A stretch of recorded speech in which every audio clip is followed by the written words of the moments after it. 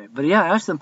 I said, uh, uh, they believe that they don't believe they're going to heaven, but they believe they're the great multitude, the great crowd that's going to make it through the tribulation. I said, yeah, but in the Revelation it says they washed their robes and made them white in the blood of the Lamb.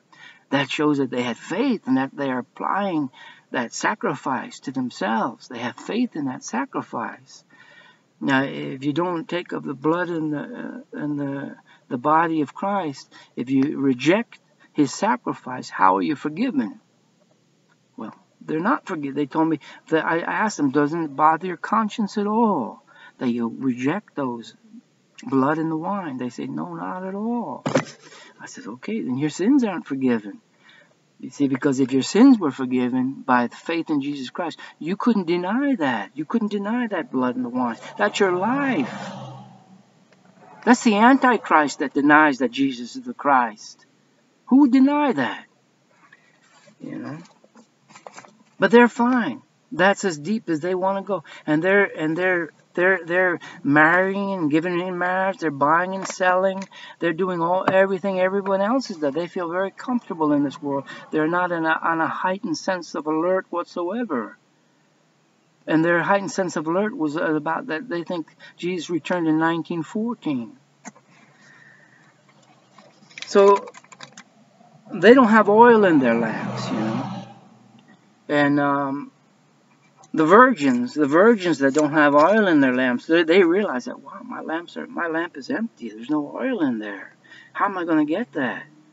And they might go to the real virgins and say, can you give us some? You know, can you give us some of the Spirit of God? Because we don't have any. And they tell them, you have to go to Jesus Christ for that. To those that buy, to those that sell it, buy for yourselves. Go to Jesus Christ. He's the one. He's the giver of the Spirit of God. God is, you know, through His Son. And they went out, you know, to buy it. And when they came back, the door was shut. It says those who are ready, in verse 10, 25, verse 10, it says, they that were ready went in with him into the marriage, and the door was shut. And afterward came also the other virgins, saying, Lord, Lord, open to us. But he answered, saying, I don't know you. Watch you therefore, he says, and know, because you don't know the day or the hour wherein the Son of Man comes. So you got to watch. With the internet, there's so many things that are being exposed and are being brought out, and history is unfolding right before our very eyes. The end times are approaching so closely, right before our eyes. It's all spelled out. The Jade Helm is doing exercises to extract dissidents, to bring them into camps. Do you see these things? No. These people that I'm speaking of, they don't see it. They don't know anything about it. I tried to share. I said, please look on the internet up about this. Look up about Bohemian Grove. You know, that's why Alex Jones is a great blessing to the peoples of the earth. Not because he's fully Christian or, you know, he talks a lot about guns and everything. Our warfare isn't fleshly, you know, but he has helped people wake up to what's going on. It's not just him. If it wasn't him, somebody else would have done it. But he's taken that place. Whether he's, you know, I'm not going to judge him, you know, because he says a lot of good things. Is he just lying, just pretending? I don't know. There's a lot of con artists, man. People go to great lengths to be great con artists, but hey, I just don't know. I get suspicious about some things, you know. Like about him not mourning when he knows that how many people have been killed on his radio show. He talks about it just like I know, I had this person on, they're dead. And they had this person on, they're dead. What's my point? Is that you don't take this broadcast for granted. You know, I don't know. No sorrow about that. No hurting of the heart. No empathy. No worry that you might have something to do with that. Being on your radio show. It was one guy said, don't tell me off air. I want you to say it on air, you know. You know, one guy the other week is saying, "Hey, Alex, are you trying to get me killed?" I said, "I thought you were my friend." You know, just joking, but it seems like that. You might say it like that. You know, you got to be wise as a serpent and harmless as a dove. Okay, so anyway, the things that he did sneak into Bohemian Grove and take those pictures, and those things are valuable to unveil, to reveal what's going on in this world, who they worship. They worship Satan. You know, so those things are of value, and to watch and to pay attention what's going on, because those men don't want everything exposed. That's why they're working hard before these dummies, you know, that believe not in the Word of God, before they wake up more. They're working, but it's all out there, but they just have no interest in it, because they love to slumber. And there's a place in the Bible that says they will sleep everlasting slumber. Everlasting sleep. That means the second death. Those that love to slumber, don't have any indignation. They took pleasure in wickedness. That's what it says, and that's why they went to believing the lie, because they took pleasure in unrighteousness and didn't take pleasure in the truth. Yeah, so there are some that are Christian that are asleep. They're not allowed freedom of thought. This group that is Jehovah's Witnesses, they call themselves Jehovah's Witnesses, they're not allowed to read any other literature. They're discouraged from going on the internet. You know, they tell them to stay awake, but they have their magazine Awake.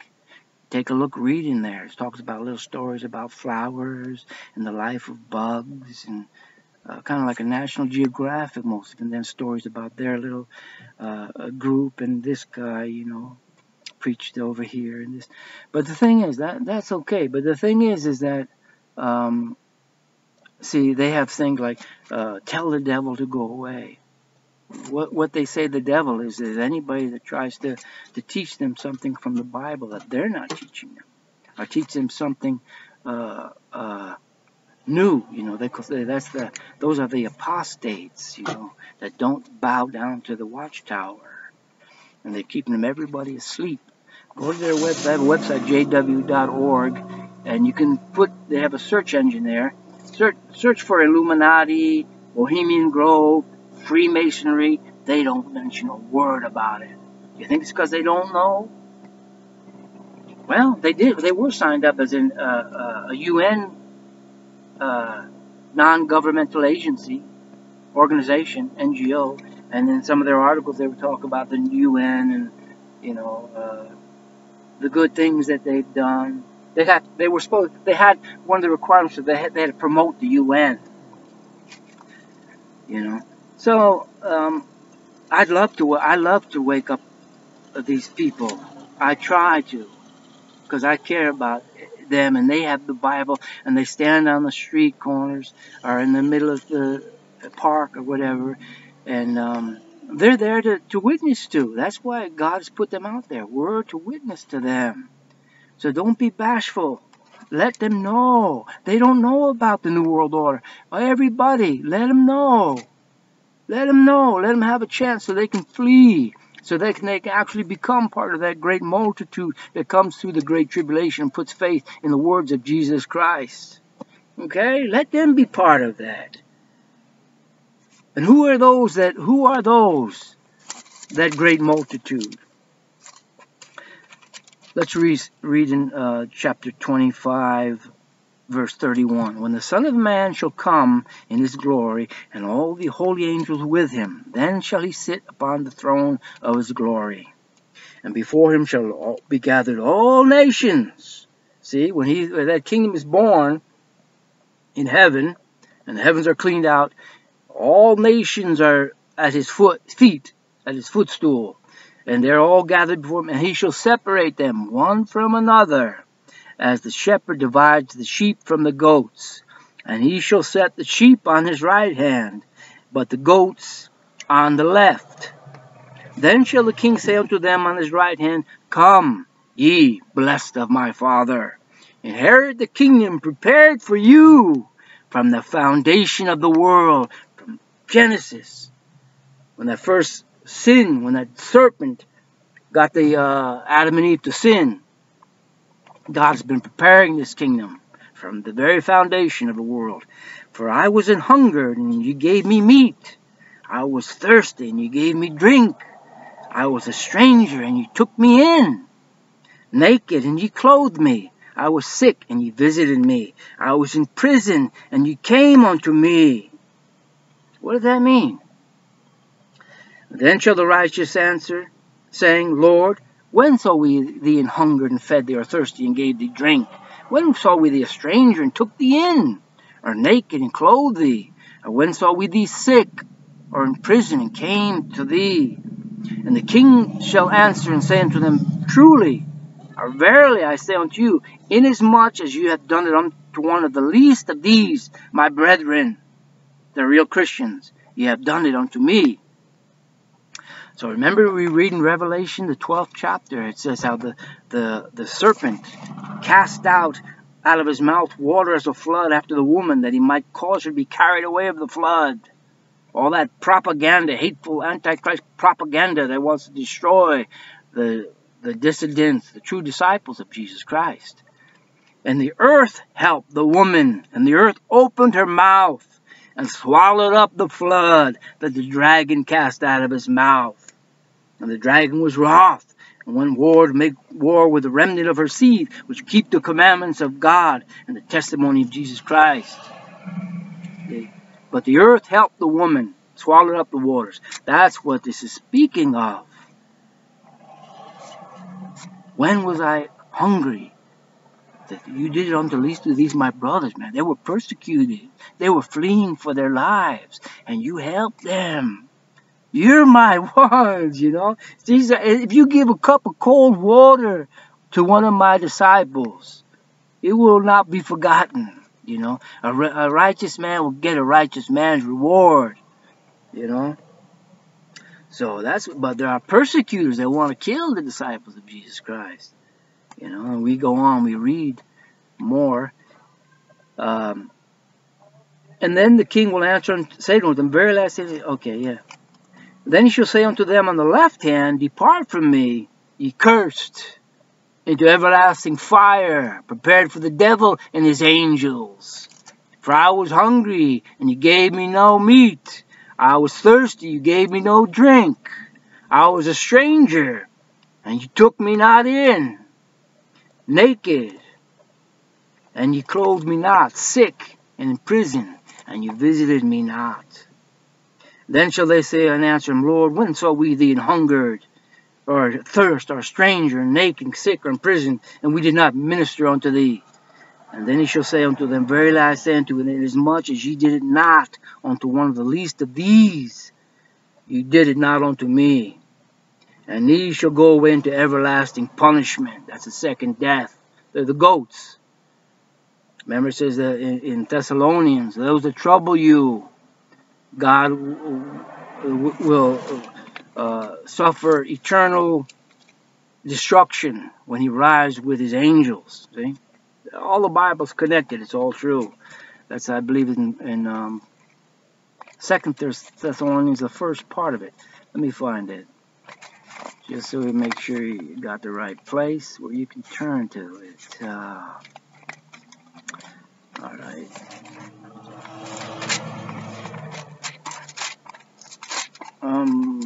Second Thessalonians. Oh yeah, seeing it is right in first chapter. Verse 7, you who are troubled, rest with us when the Lord Jesus Christ shall be revealed from heaven. That's what we've been speaking about. With his mighty angels and flaming fire, taking vengeance on them that know not God and that obey not the gospel of our Lord Jesus Christ, who shall be punished with everlasting destruction from the presence of the Lord and from the glory of his power. Those are the goats. You see, that's the separation. Those that won't help the seed of God's women. And that are punished everlastingly because they don't obey. They obey the beast and they take the mark. Eternal destruction awaits them.